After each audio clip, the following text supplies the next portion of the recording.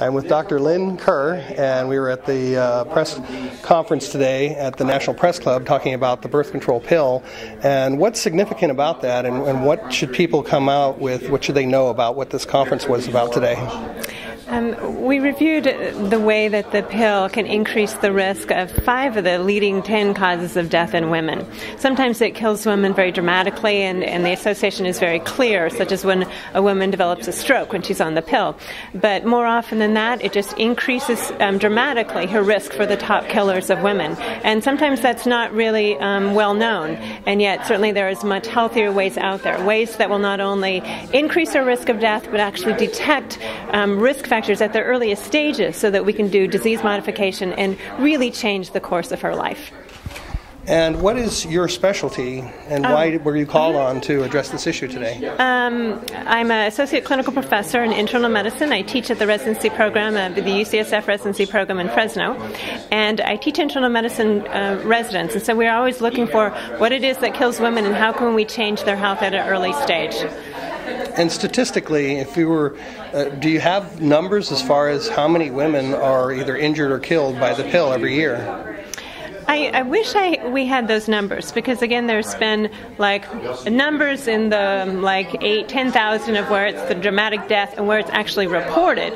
But I know even in the dramatic deaths, a lot of times it doesn't go reported. People don't think to put that on the death certificate, and so that why there's a push now that if we could have it as a question on the death certificate, we would really see that impact more. Because I really think it's underestimated. I see women come in all the time, and I know I could have changed the health of their whole life if we taught her the natural methods first.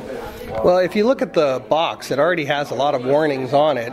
They don't put those warnings on there casually. What are some of the warnings that are on there? Right, and the pill can increase a woman's risk of heart disease, risk of stroke. Certainly, it dramatically increases her risk of blood clots in her legs as well as in her lungs, which can lead to death. But it also has been tied to increased cervical cancer, breast cancer, and liver cancer, which is why the World Health Organization has declared them a Group 1 carcinogens.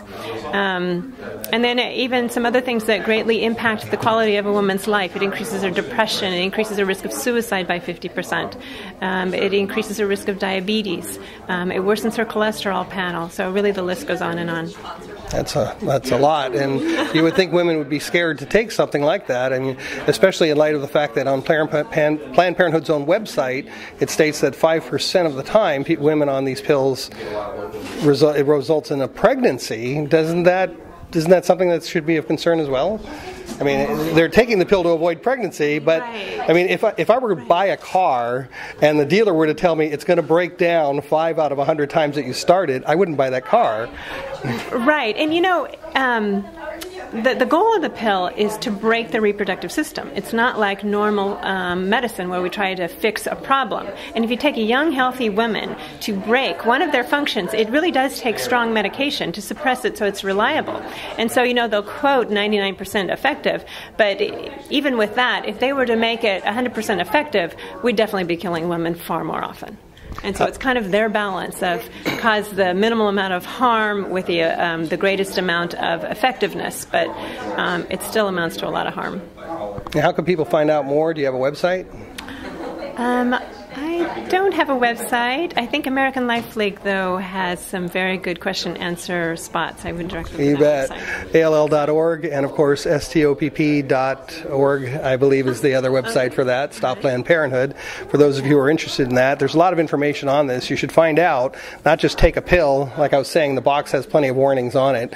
What are some last words you can give to anyone who might think that they want to take the pill? Don't do it. I would never let my daughter do it. There's so many good options. And most of the time after I'm with a resident who comes out thinking just that everyone's on the pill, and because 80% of American women have been on the pill, that usually after 45 minutes of me talking with them, they won't put their loved ones on the pill.